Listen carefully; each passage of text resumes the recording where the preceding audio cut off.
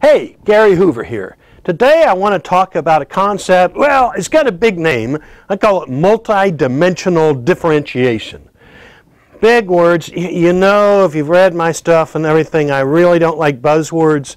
But this actually is the best description for what I'm going to talk about. Differentiating your products or services from your competitors, making sure you're offering something that's unique and different, and really adds value to the customer, is so important. I urge you to read the book Positioning, The Battle for Your Mind by Al Ries and Jack Trout. I think I got their name right. Ries and Trout, for sure. 25, 30-year-old book, wonderful book about how you find a position in the marketplace. And I think it's still probably the best marketing book ever written. But it's so important to differentiate yourself. And yet, as I speak at conferences for different industries and meet people in different industries and different competitive situations, competitive dynamics, all that, what I often find is they're so limited in their thinking about differentiation. One of my favorite cases is the hotel and motel industry.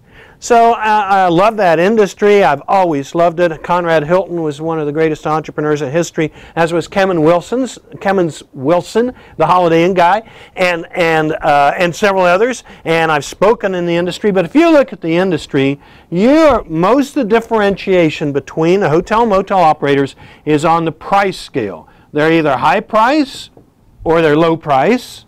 And they go at the top, you've got Four Seasons, and you've got Ritz, Carlton, and you got other operators, but those are two that are always up at the top of the list. And then, you know, however you want to define it, and there's, you know, W is in here somewhere and everything, wonderful outfit. And then you kind of your old-fashioned mainstream guys, Hilton, Sheraton, Hyatt, Marriott, the main Marriott, the original brand. They've also got upscale Marriotts. And then you come on down to, you know, your Holiday Inns or whatever you want to call. And then down through, well, somewhere in here, Holiday Inn's been around a long time, but Hampton Inns, owned by Hilton, is an excellent operation. La Quinta from here in Texas, another wonderful operation. And on down, and you know, eventually you get down to your Super 8, Deluxe 8, whatever, and your Motel 6.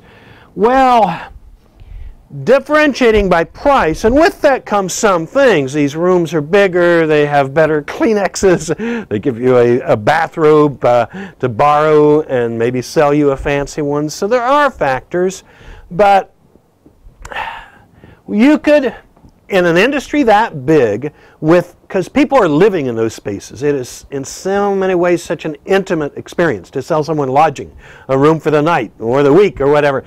You could open, my number, 300 motels tomorrow that just serve people who had pets. Well, not tomorrow. I'd urge you to open one, test it out, open a couple more, grow it gradually. But the U.S. could hold a bunch of those. Now, I'm not sure how they would be different. You know, they obviously would have immediate access to a lawn area for each one, a little pinned area, and da-da-da-da-da. You'd have to study it and think hard. Every business idea I ever dreamed up, I spent 2 to 7 years working on. You could open a bunch that serve seniors. Maybe they'd all be on the first floor. Maybe they'd have extra big bathrooms with railings, whatever. Maybe you could have one for a chain just for people with little kids. You know, you could have one for people that are gadget people. A few years ago, it's changed now, but a few years ago when I spoke to hotel groups, I would say, look, the average U.S. trailer home has a nicer TV than you do in your fancy hotels.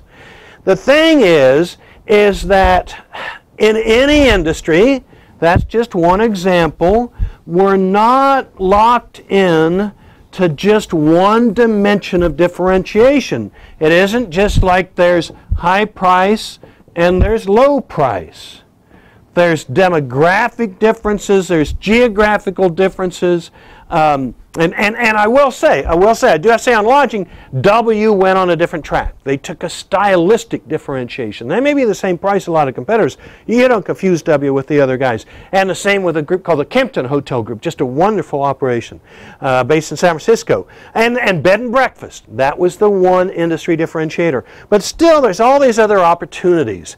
And I look around like financial services, a great industry in terms of its future, its potential, so important to our society, and yet so little differentiation.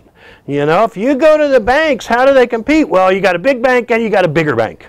And you do have to some degree people saying, look, we're a small town, we're local hometown banks.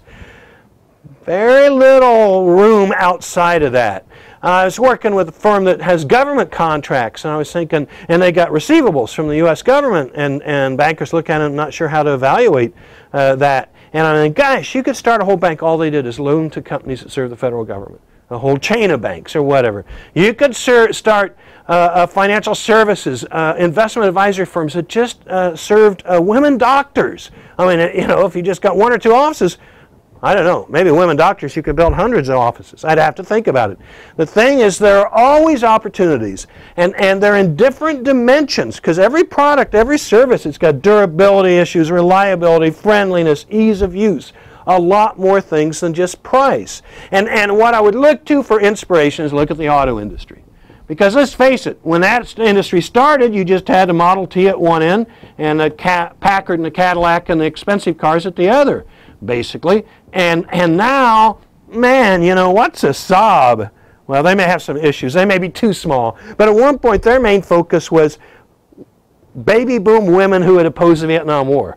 I mean, they may not have realized that, but when you did studies, that was who they sold a lot of their cars to.